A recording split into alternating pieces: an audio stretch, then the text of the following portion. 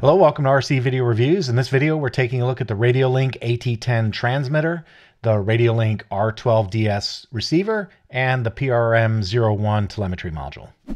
Now, you might be asking what the heck John's doing with a Radiolink radio, and the thing that got me interested in it was the over-the-air protocol. If you look on Radiolink's website, they advertise a 4096 resolution with 0.25 microsecond stepping.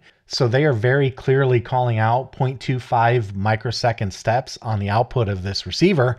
And as you know, if you follow the channel, I've been working on measuring protocol resolution, and I've got a tool now that kind of lets me do that.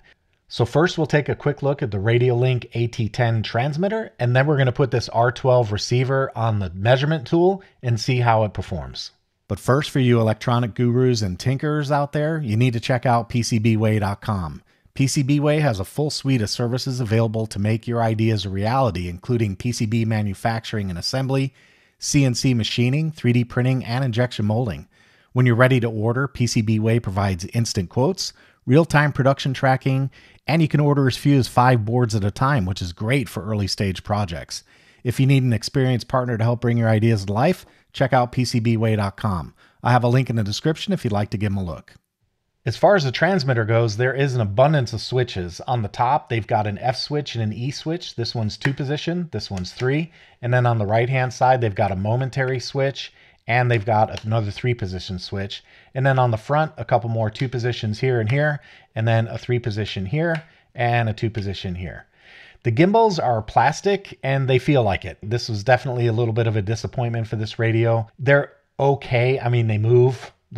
I don't know what to say. I can tell you after doing some experimenting on the bench, we'll get into the noise situation in a little bit, but they're just okay.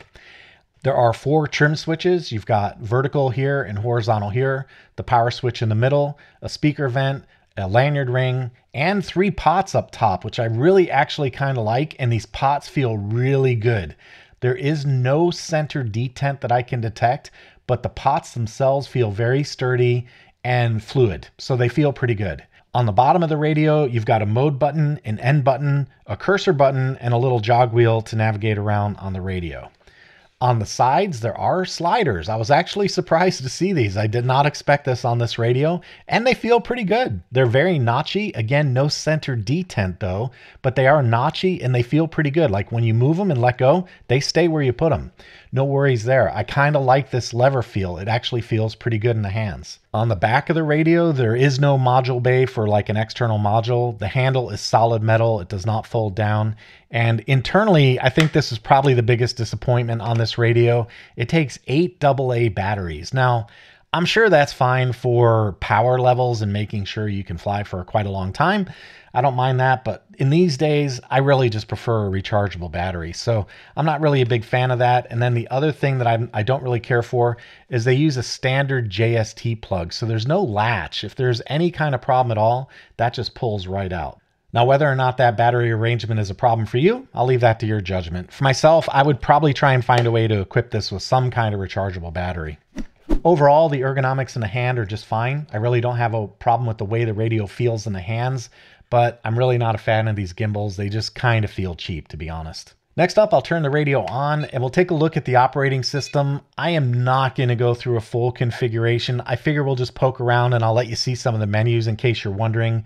One of the things I can tell you right away that I don't care for, lots of beeps. There's lots of beeps, no audio prompts so far, that at least that I've been able to discover, but a lot of beeps come out of this little speaker girl. Now, to get into different screens on this radio, you press the mode button, and here you can see we're in the basic menu. And on this screen, you can use the joystick. And by the way, that joystick also kind of feels a little floppy. Like, I don't know. It's standing straight up, but I don't know. It just kind of feels floppy to me. I don't really care for it.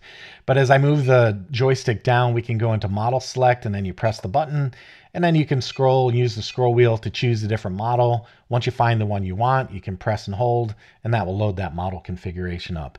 If you want to back out, you can press the N key, and you can go back into the basic menu for this particular model. So you can identify the model type, endpoint, subtrims, reverse, dual rates, throttle cut, idle down, and all of the rest of the goodies on here. So I think it's got good functionality for a computerized radio. It is very rudimentary looking. And as far as the screens go, you know, they're there. I mean, you've got this graph that will let you see what's going on with your dual rates when you set them. You can determine what switch you want to use. This one's on SD, so I guess hitting SD turns the rates up and down. And it's all there. You know, everything you need is there.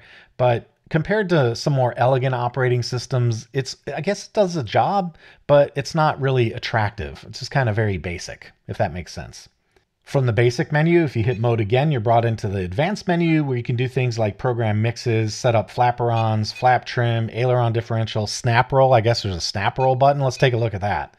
I guess you can probably go ahead and add a switch to make a snap roll. I'm personally not a fan of that type of thing, but you know, if that's something that's interesting to you, you know, the functionality is there. Now, once we leave the mode setting by pressing the end button, we're back to the main screen, and then we can further move through other screens available like telemetry screens by pressing end again. So here is our servo screen, and as you can see, there's the aileron servo and the elevator servo moving up and down. So that's kind of cool. And then we can press end again, and we've got telemetry data. So if you have any telemetry sensors plugged in, that information will show up here. And then if you press it again, you're brought back to the main screen. So that's just a basic tour of the radio, but what we're really interested in is this 12-bit arrangement, and I do want to show you the telemetry. Before we get into testing PWM, I thought we'd take a look at the telemetry setup real fast. On the receiver, there's a cable that comes in the box, and you connect the other end of the cable to this little telemetry sensor. So simple little connection right from the sensor into the receiver.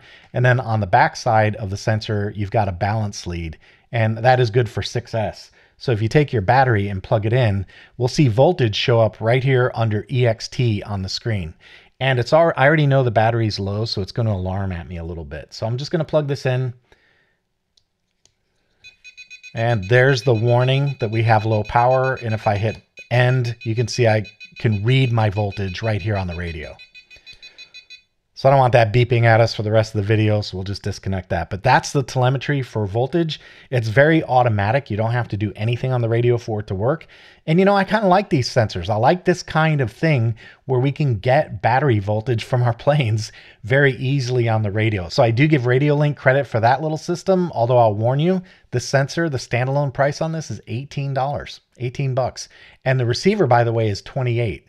So you're starting to get up there, 46 bucks for this arrangement with the receiver and the telemetry module. All right, let's plug the R12DS into my PWM tester and let's see what happens with that over-the-air protocol. If you haven't seen my other protocol testing videos that I've done on the channel, I've got a little Nucleo F401 board paired with a custom binary that one of the EdgeTX developers found. I've actually made some minor adjustments to the code so it's a little easier to understand.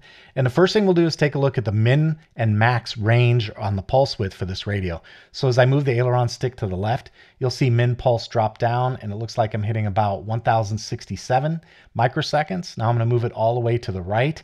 And the max, we're looking at about 1930. So the range is only 864. I think that means we kind of want to get in and mess around with the outputs or the endpoints because you really want to see a range of about 1024. I just thought it'd be worth noting that in their standard configuration, we only see a sweep range of 864 microseconds. Now, the next thing I'm going to do is try and trigger, and by the way, you can see it just happened, where this 11-bit trigger occurred right here at the top. What that tells us is that there was movement. I haven't been touching the sticks and we saw movement. This is what I referenced earlier on the gimbals with noise. If you look at all these differential values, 43, 46, 11, 12, I'm not touching the sticks. That's noise. So that's one of the problems with this radio is that you cannot have 12-bit precision, which amounts to 0.25 microseconds. It's very small. We're looking for a differential of 25 when the gimbal noise by itself is 11-bit.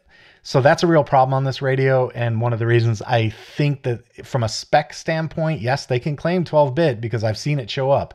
But the reality is that the differential just from noise alone on the gimbals or the electronics inside, it's really not going to let you really realize that 12-bit resolution. All right, with the software back on, I'm going to try and move the stick and see if I can get a 12-bit hit. I have done it, but it is very, very challenging to do. And it requires a very, very sensitive, light touch on the stick. And as you can see, the values that are scrolling by right now, even with the best small movement I can generate, there's one. I just got a hit at 41. That's 11-bit. So I'm very confident this thing is for sure 11-bit, no doubt about that. But hitting 12-bit, I've done it, but I don't know if I'm going to be able to repeat it for the video. It is very challenging to get 12-bit out of this radio. So yeah, whether or not you can see it on the screen, I'm actually moving the stick. I'll move it around so you can see that differential jump, but I'll come back and we'll try again for 12-bit. But again, very challenging to see it. I'm not sure if that's a combination of just the gimbal movement or the gimbal and noise, but again, very challenging to hit 12 bits on this one.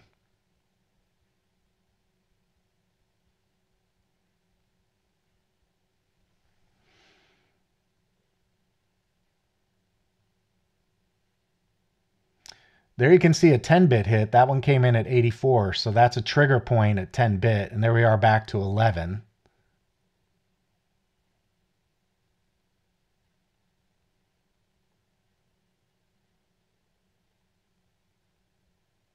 There's another hit at 11. And another one at 11. Okay, I'm done fooling with it. I think that makes the point. I have seen 12-bit show up, but I just don't think from a practical perspective that you're really going to see a practical deployment of 12-bit over the air with this system. And I would attribute that mainly to the quality of the gimbals and probably something going on in terms of noise with the radio circuitry inside. Oh, hey, look, there's a 12-bit. And I wasn't even touching the radio. You see what I mean? That's the problem I have. And if I leave the radio alone, you can just watch these differential movements going all the way up to 11 bits. Right there, there's 43, and I'm not touching anything. That's just a lot of noise. That's not great. All right, let's get into some numbers. This radio system, the way you see it, came as a combo from Amazon for 159 bucks. I'll put a link in the description. It's an affiliate link, so if you want to try the thing out and mess around with it, that's great. $159 at Amazon. The R12DS sells for about $28 standalone, and the PRM01 sells for $18 standalone. So the two combined, that gives you 46 bucks. That puts the radio itself at about $113. With that in mind, I have no idea why somebody wouldn't choose the Radiomaster Boxer instead of the AT10. Yes, this one has a slightly bigger screen and there's a couple of colors represented on the screen, but the audio prompts are not there. The gimbal quality is not there. The battery solution is not great. The quality on the controls is just kind of flimsy. The Radiomaster is just better in every sense. And the firmware, forget about it. EdgeTX is a firmware. As far as I'm concerned, it's far superior to this. Now, with that in mind, if you're a beginner, if you don't have any help on EdgeTX and you can muddle your way around, a lot of the work of programming is built in with a very structured menu system on the Radiolink. So I would give it credit for that if you're a novice. This is very much, in my mind, a beginner radio that just happens to have a pretty good over-the-air resolution. We definitely saw 11 bits, but that radio noise really has me kind of sketched out about 12 bits. Back on the subject of price, the Boxer standalone is $139. So you're looking at about a $26 difference. This one's cheaper than the combo cost, but then you've got to go out and buy receivers and telemetry. All right, that wraps up my video on this Radiolink system with the AT10 transmitter, R12DS receiver, and the PRM01 voltage telemetry sensor. I think for ease of use, sure, you can get this and probably get up and running pretty quick. And I really like how easy the voltage sensor integrates with the receiver. But the quality of the radio itself, the 8 AA batteries on the back, the gimbal quality, and the noise I saw in the electronics, this one's not for me. I would take a Boxer over the AT10 any day. If you like this kind of content, make sure you smash that thumbs up, subscribe, and hit the notification bell so you know when new material hits the channel.